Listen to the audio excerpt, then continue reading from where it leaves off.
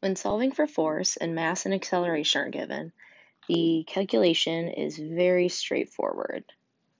Just be force is equal to the mass in kilograms times the acceleration in meters per second squared. Just multiply those two together and you will get 40.8 newtons. And if we round that to sig figs, that would be 41 newtons. Okay. And how that would look with dimensional analysis, we would have our mass,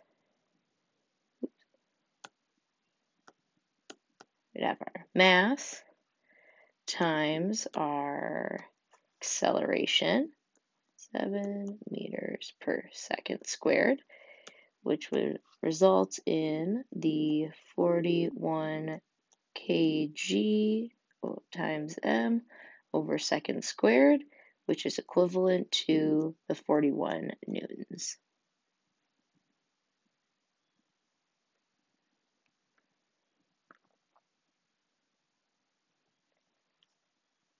All right, calculating for mass given force and acceleration.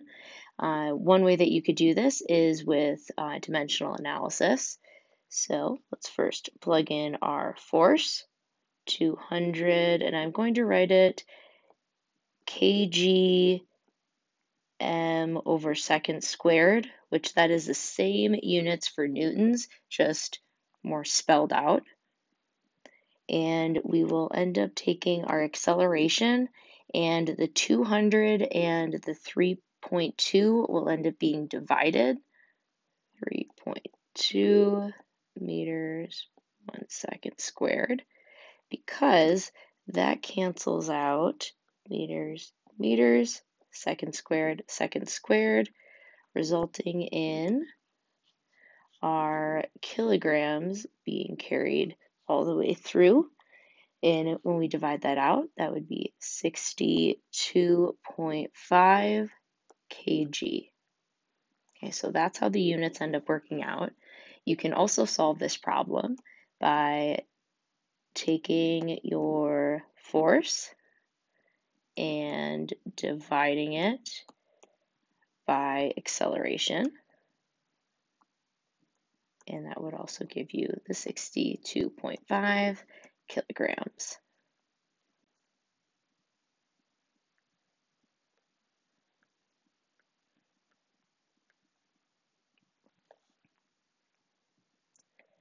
Solving for acceleration given force and mass. This one will look extremely similar to the mass calculation. And I'll first again show you with dimensional analysis. So 8 kilograms right here. And let's plug in our force, and I'm going to again plug it in with the expanded units.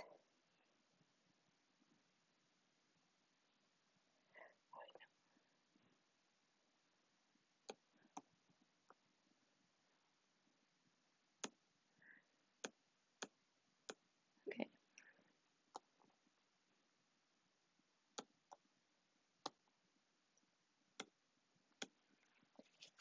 Solving for acceleration given force and mass. This will look really similar to solving for mass, and I'm going to show you first with dimensional analysis. Going to write out the units for force, the full units, there we go, so that we can really see where the acceleration units are. And those are right here.